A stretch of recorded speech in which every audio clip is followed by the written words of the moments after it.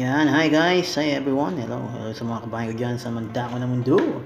Ayan, good news, Philippine news. Philippines new travel requirements announced for expat tourists. Ayan, good news. Ayan, good news sa mga kababayan nating mga OFW. One Health Pass, wala na po yan guys.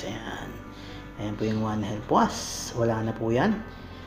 Okay, so to all expat or OFW and even tourists, ayan, pwede na po kayo mag-travel without fill-upping One Health Pass. Ayan, meron na pong pumalit yan guys. Ito na po ang pumalit na tinatawag. Ayan, X na po yan.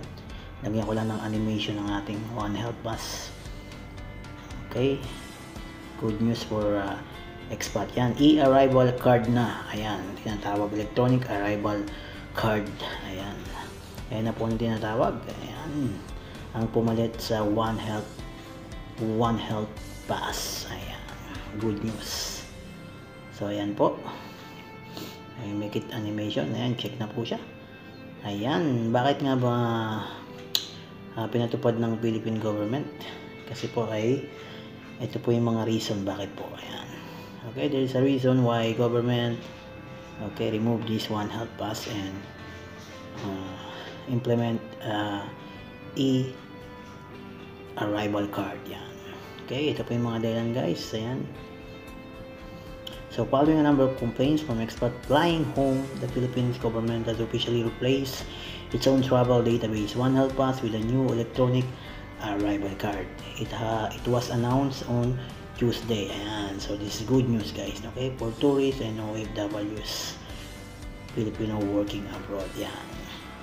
So this is the image guys of Filipino overseas workers and tourists that visit our Philippines and go back to our country. Ayan, this is the image.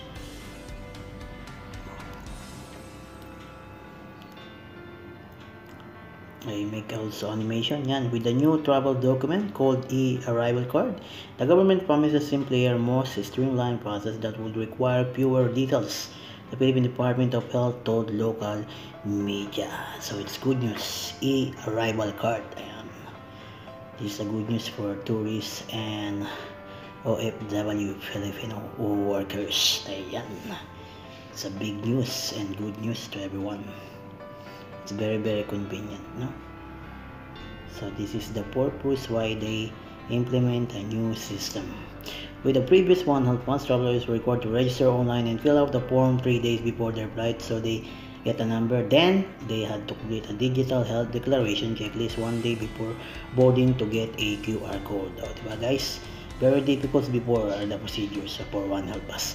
Filipino flying home found this process tedious and inconvenient, especially since the verification of the pass created long queues at the airport. So this is the reason.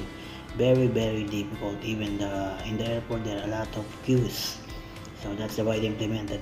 Now to ease the restriction brought about the One Health Pass, we created the arrival card.